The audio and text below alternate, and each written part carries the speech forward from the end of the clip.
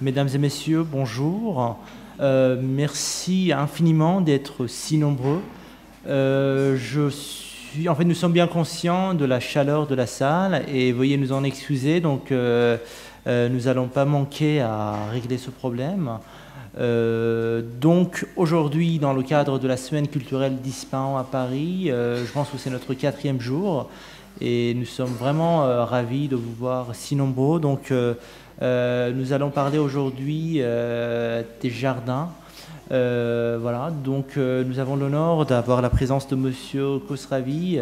Monsieur Khosravi est architecte. Il a fait ses études, vous me corrigez si je me trompe. Il a fait ses études à l'université de Téhéran et puis maintenant il a fait son doctorat à l'école d'architecture de Delft. Et donc là où il enseigne actuellement, donc M. Khosravi a déjà eu plusieurs publications sur les jardins persans, sur les villes iraniennes, et je tiens à noter tout particulièrement son dernier livre, Inhabitable, je ne sais pas comment le traduire, Inhabitable Walls en français, son dernier livre sur la ville de Téhéran, qui est vraiment, je vous invite vraiment à lire ce livre, qui est un des livres les plus intéressants sur la ville, non seulement sur la ville de Téhéran, mais aussi sur la ville iranienne et sur beaucoup d'autres choses. Donc, je tiens à remercier M. Khosravi pour sa présence. Et puis, on va enchaîner par la suite avec une intervention de Mme Mahfash Alemi, qui vient de Rome. Et puis, on s'enchaînera avec Mme Moafi. Donc, je ne manquerai pas à vous présenter ces intervenants par la suite. Merci infiniment et désolé encore pour la chaleur. Je vais tout de suite essayer de trouver une solution. Voilà, merci. Et puis en fait la présentation, ça sera en anglais, donc j'espère que en fait, puisque nous sommes dans un cadre universitaire, donc s'il est tout à fait normal que cette présentation aussi soit en anglais. Après, si vous avez besoin d'une traduction, nous serons aussi ici. On va régler le problème aussi. Voilà. Thank you, Sina.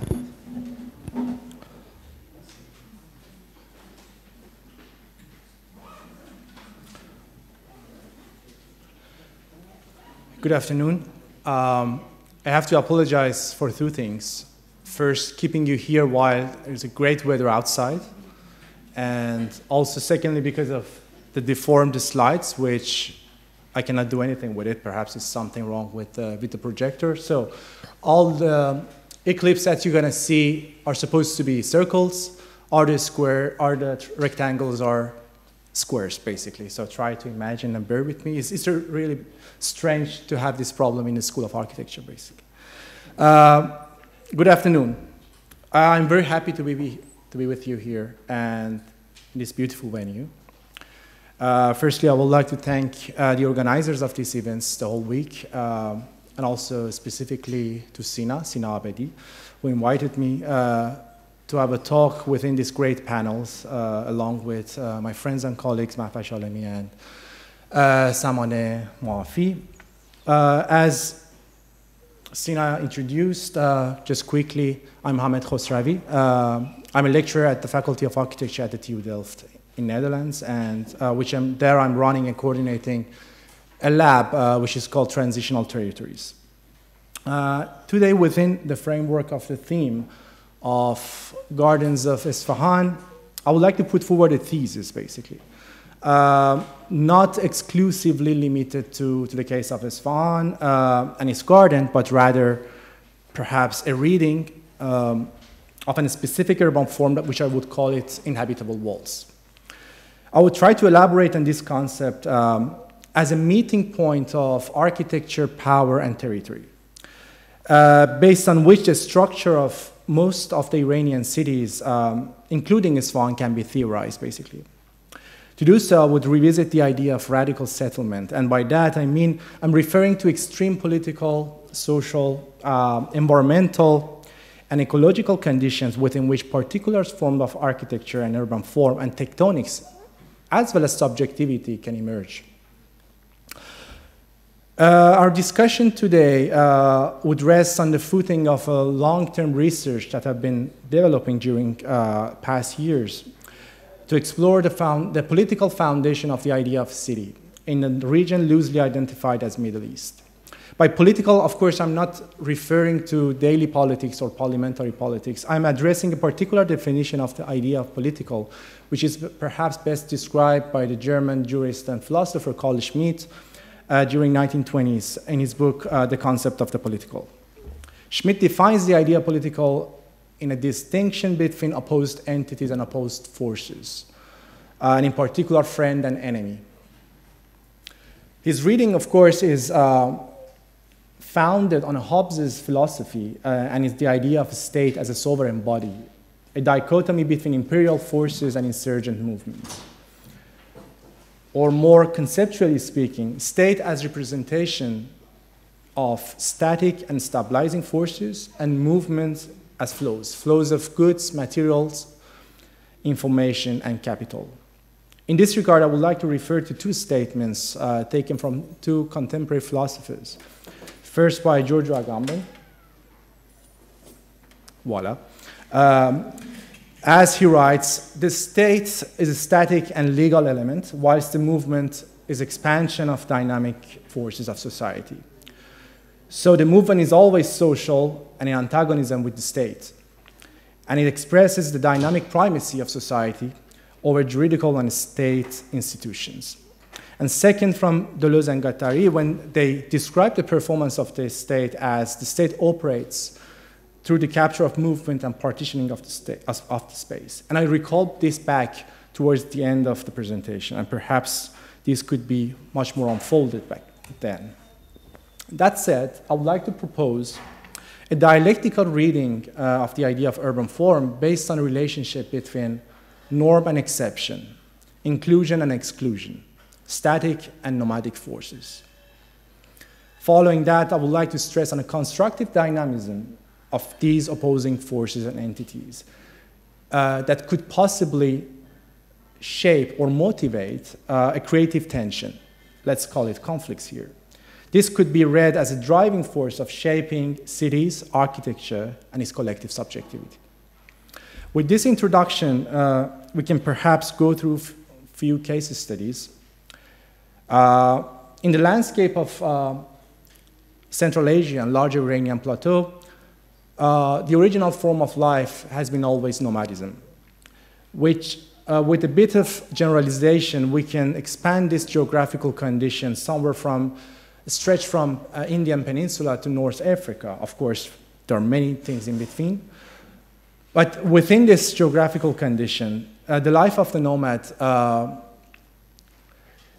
in the life of the nomad, daily activities are acts of survival. And any life, any form of life is an ideal life. Each aspect of life is a right, protected and conducted by a spirit or God. And a house or a tent in this case is a special manifestation of these rights, protecting and regulating every life's form and habit. Thus, for early nomadic societies, the ideological aspects of house had particular meaning. A permanent settlement was an exceptional structure, a sacred enclosure, wherein life was carefully choreographed by sequence of spaces and rituals. And in order to get to have it protected and also to let it proliferate from within an impossible condition in this case. These two buildings are two examples that I would like to elaborate a bit. They've been taken from the larger Iranian plateau. The right one is located now today within the border of Turkmenistan.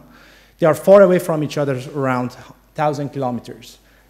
The left one is towards the south in the Iranian border, but close to the border with Pakistan in the southeast part of the country.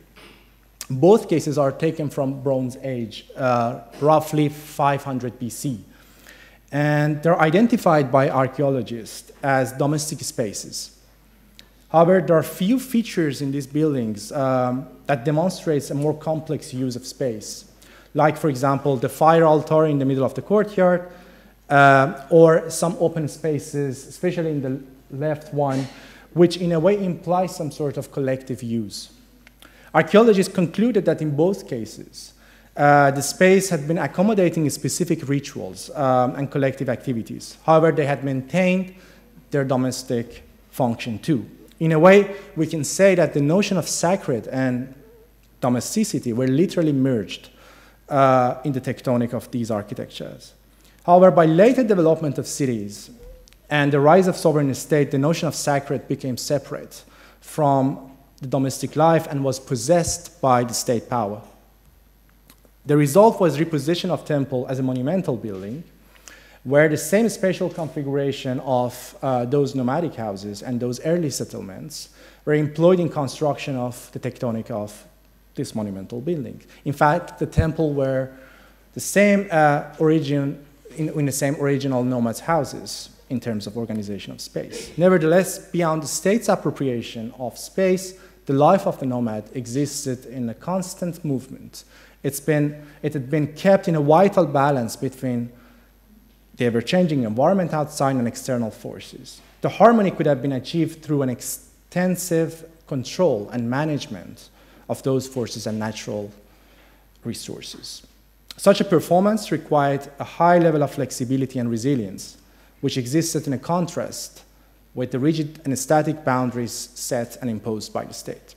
Indeed, the interaction between the opposing forces was not for an absolute dominance over one another, but rather was for an establishment and existential relationship between them that drove and supported the nomadic life and the state forces alike. To re-articulate it simply, frames and boundaries that were set by the state provided protection and a form of association to the power and to the territory, while they impose a degree of exclusion and isolation at the same time. On the other hand, the dwellers of these inhabitable frames kept resisting being neutralized within the rigid boundaries, and however they enjoyed the temporary security that allowed them to establish a form of collective body, to resist and to go beyond these structures. In other words, the rigid boundaries would drive formations of rituals and therefore collective subjectivity. This form of life have been always existed in a permanent state of conflict. Historically, this process has directly affected the ways in which space has been organized and architectural form has been developed. For nomads, the ideal form of living was only possible through a collective and communal life. The political significance of communal life reveals itself when it is in the contrast and opposition to the stabilizing forces of state or environment. Therefore, settlements of those nomadic lives presupposes a land appropriation and a spatial definition, materialized in frames, borders, and boundaries, which historically these orders followed two different spatial and juridical paradigms. They were to tame and to protect the subject and the landscape in order to make life possible and then to create the possibility of a collective body and collective subjectivity, which I would call it in this presentation, frames and protocols. Architecturally, these spatial paradigms were reduced to simple grids of infrastructure, both above the ground and underground, that framed the subject and territorialized them and put them in relationship with the territory and power. Here we can see the map of one of the early cities in the Islamic period, the city of Kufa, which is placed in the very proximity to the Iranian border, and back then was in fact Persian Empire, founded in 7th century. The bodies and families are literally put in a specific layout and in relationship to each other. The whole city is divided in 4 neighborhoods. Each neighborhood has its own squares in the center, and there are families and tribes that are allocated in each of these squares, which in fact, this was a model developed based on the concept of Medina. Medina is one of the most explicit and at the same time concrete development of the spatial appropriation that we talked about, that was employed and rearticulated at the rise of the Islamic Empire when Islamic ideology reconstructed the concept of city. As emerged within the nomadic society in the Arabian Peninsula, the Islamic faith is oriented towards the community. The effect of this orientation is translated into a very unique and peculiar concept of Ummah, literally community of faithful. At the beginning of the formation of the Islamic Empire, in a very political move, I would say, the concept of Ummah was instrumentalized to mobilize the nomadic forces and to redefine their relationship with land in a way in an opposition to a concept of nation as we know it. The idea was to re-territorialize the mobile nomads in specific places in the territory and to give them a coherent spatial and social order, as we saw in the case of the city of Kufa. The model of Medina was then used as a spatial organization framing political body of the new state. Then what is Medina? I'm sure that you've heard about it, and mostly in relation to the, let's say, core or historic part of the Arabic or Middle Eastern city. But perhaps it could be defined as an archetypical model of settlement. Etymologically, Medina is derived from a root din, which in Aramaic language is a stand as a noun, which means law, and as a verb to rule. In a very exclusive occurrence, it can appear as the idea of political. This is borrowed in Hebrew and Arabic languages and expressed into two fundamental words, din as judgment and law, and Medina as the city. However, in the Persian language, it has another meaning, which is from Indo-European roots. Din stands for religion. There is an interesting exchange among these three, let's say, meanings of the word in Arabic, Hebrew, and Persian language that encompasses the three ideas of the political, religion, and law. They are bound together in marking the core concept of the particular settlements that is political by definition. Simply, the term renders an ideological power defined within a territorial dimension. This particular concept is best embodied in this etching, perhaps, done by Kircher, a famous geographer in the 17th century, depicting the terrestrial paradise, a territory captured within the hostile environment of the Persian plateau, framed by a creased wall, guarded by 4 angels, and manifesting an ideal form of living, literally paradise, in contrast to the concept, in contrast to the context wherein placed. One of the first examples, perhaps, and the most explicit application of the idea of Medina, recapturing the idea of Medina at the early Islamic state, was done actually by Muhammad himself and his companion in the year 622, when they immigrated from Mecca to a new place to set a new state of the Islamic state. They built a permanent house for the Prophet and his family. It later became known as the House of Muhammad or Mosque of Muhammad. The structure was a simple squared plan of 100 cubits each side, surrounded by a wall of 7 cubits high around its perimeter. They built a roofed structure, partly supported by 2 rows of columns, first to the northern part, where the prayer can take place and the communal meeting could be hosted. By the time of changing the direction of Qibla, this columned hall was moved to the south part. A row of typical houses, which for me is quite important, start shaping around and outside the wall, starting from two rooms or 2 chambers for Muhammad and his families, and then expanded around it to accommodate his companion. During the life of Muhammad, it never functioned as a temple, this structure. However, following his death, when they buried his corpse in one of the chambers, the house became a sanctuary, and the hypostyle hall was extended to accommodate more people. The formal aspects of the House of Muhammad served in a way as a model for mosques as well as cities in the early Islamic period. There is a delicate transition between the sacredness of body here and the sacredness of space. In this case, the corpse of Muhammad and his companion, and the sacredness of the space, space that we know later as a mosque.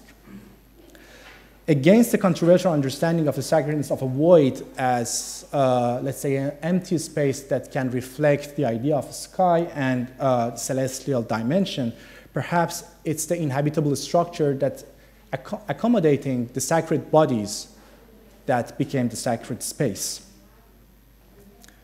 In a way, the sacredness of the body of faithful and its subjectivities give the sacredness and the subjectivity to the space.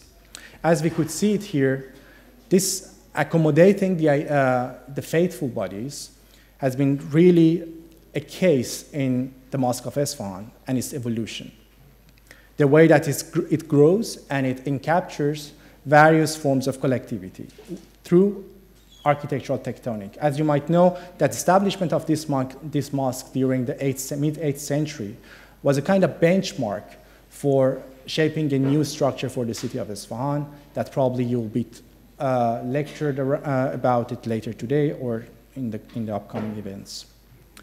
We could say that Medina was a prototypical space shaped out of inhabitable enclosures that exclusively marked the core political body of the Islamic State in this case and gave it a territorial dimension.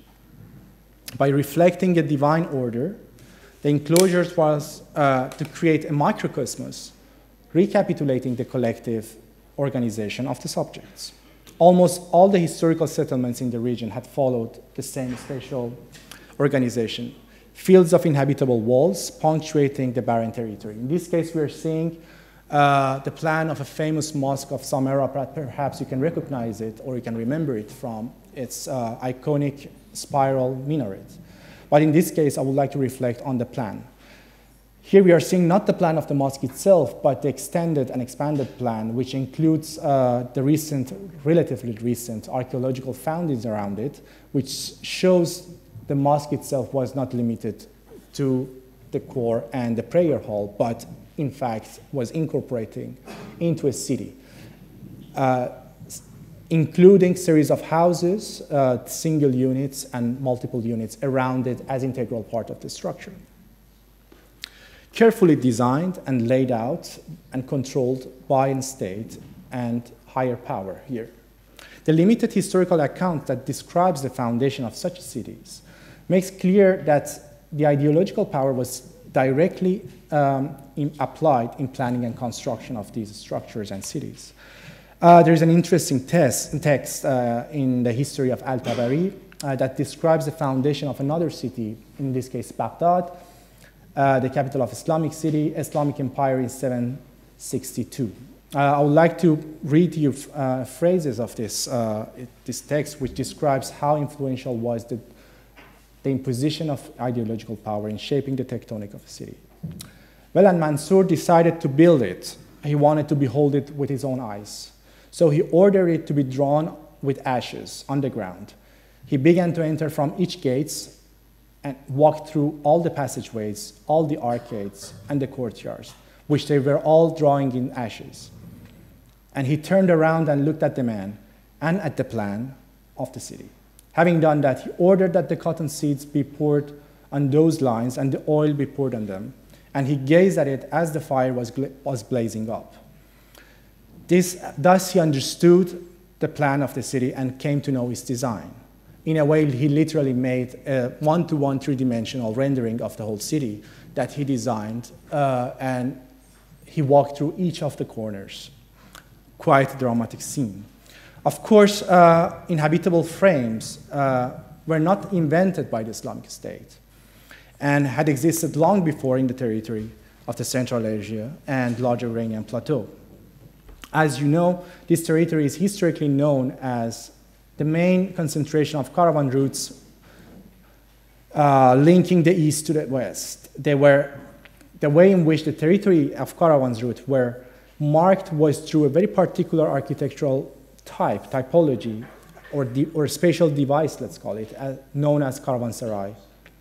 If the Medina was connoting an ideological and political dimension of the urban form, there is another term that defines the tectonic and spatial features of this kind of settlements, serai, which is, we have it in the caravanserai as well.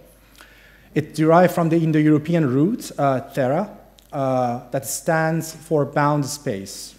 For example, we have the word serrato in Italian coming from the same root, which means closed space. Sarai became suffix in definition of fundamental characteristics of spaces such as Karvansaray. Karo, army here, and Sarai, bounded space, and therefore Karvansaray stands for military camp. Karvansaray was a building that extruded a true dimensional diagram of settlements. Was an inhabitable enclosure, inhabitable wall, enclosing a central void. The outer wall was built in an almost uninterrupted way, allowing access through only a controllable and easily manageable portal.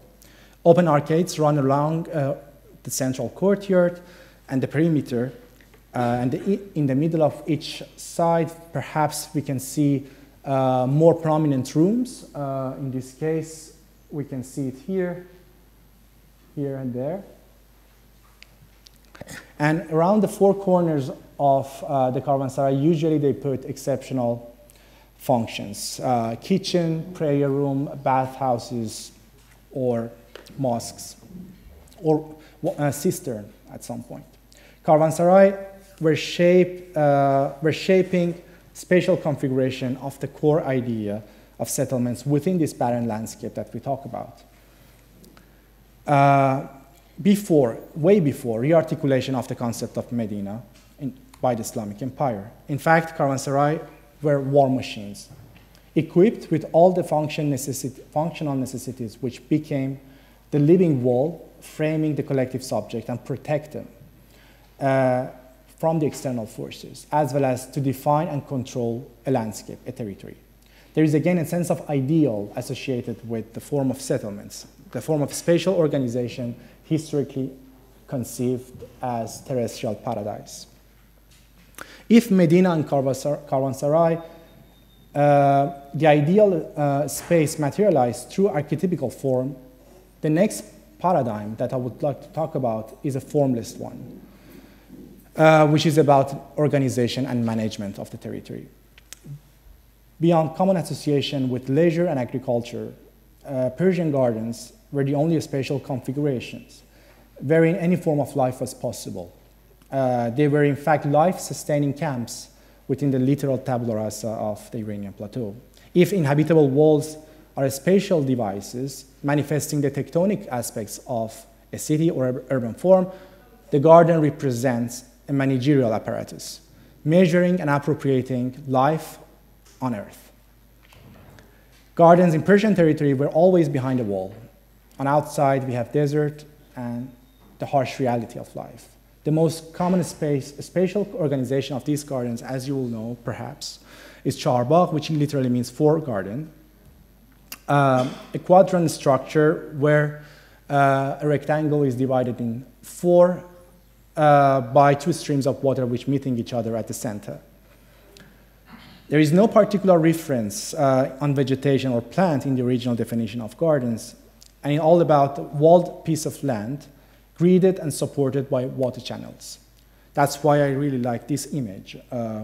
More than being a planted space, the garden determined a territorial organization based on a pattern of water distribution. It's not only a protected walled space, but also it's an endpoint of series of hydrological, mechanical, and engineering on a territorial scale that to tame and to the harsh environment around it and to make the land livable.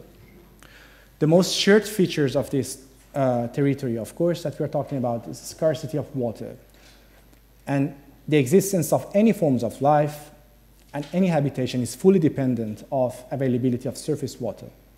Historically, the inhabitants of this land use water channel through spatial characteristics and mechanics, which is known as qanat, which is in fact a subterranean aqueduct, let's put it this way, which by gravity and through gently sloping channels, bringing the water from the foot of mountain to the place which later will be developed as a form of habitation. This operation on a territorial scale requires a very careful understanding of topography, geology, and even geological construction that requires a territorial survey. of the land. In fact, any kind of settlement in this region, in this region is supported by this infrastructure, subterranean infrastructure, provided prior to the moment of its foundation. The gardens were outposts of this underground infrastructure. Their forms were intimately related to their functions. The spatial configuration of the garden, the grid and its size and its direction were all calculated based on calculated and measured based on the amount of water that can be extracted from the underground water channels and can be distributed to land. In other words, more than being an archetypical space, garden represents a series of spatial protocols and measures that were needed to sustain life in such a territory. In this way, Persian gardens were indexes of the cities. Construction of these urban artifacts required performance of a powerful executive authority that can run such a project on a territorial and regional scale. Like camps, gardens are state apparatuses. Having seen these two paradigms, we can recall again Deleuze and Guattari's quotation here that describes the performance of the space, performance of the state. The state operates through capture of movement and partitioning of the space. In both paradigms, the frames and the protocols. By capturing the movement and giving them static structure, the state establishes a dialectical relationship with the nomadic forces. Could it be faithful bodies, companions of Muhammad, caravans, routes, crossing the desert, nomads, economic flows, or even water? Isfahan is a paradigmatic city within this theory and thesis that epitomizes this spatial political concept throughout its long history.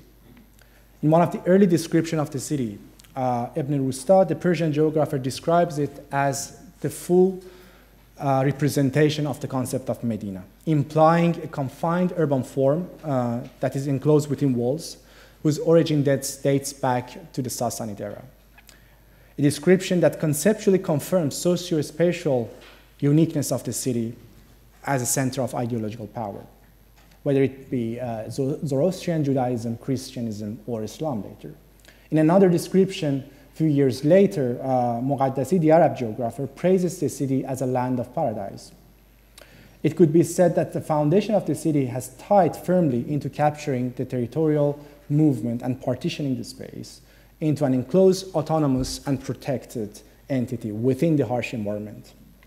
This notion becomes much clearer when we move through history and we arrive to the moment that Isfahan became the capital of the Safavid Empire, put forward a project by the great Shah Abbas, when during 1590s, he reestablished his empire and his state by recreating the city through the very elements discussed before, inhabitable walls and gardens, namely Meydan Naqsh Jahan, a famous attraction point in the city, and Charbagh Boulevard. I'm sure that you will be introduced much in depth about this history and these particular elements of the city. But I would like to finish my talk by extrapolating from this case and going back, reflecting on the theoretical departure point that we started with. In this reading, the space is an immediate product of the very tension. The walls of Medina, or grids of garden, became state apparatuses in re-establishing the relationship between the subject, power, and the territory. The city became, in a way, the result of the performance of a political state over a given land, not only shaping to a particular urban form, but creating a specific subjectivity. And by further expansion of the cities, these artifacts that we talked about, frames and gardens, became part of the city fabric.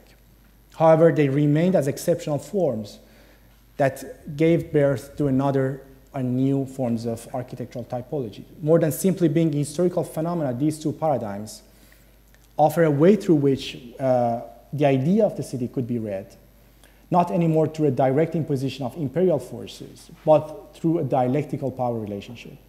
In this way, the architecture serves as a frame or walls, enabling and accommodating a perpetual conflict, deliberately giving rise to a condition of confrontation and separation.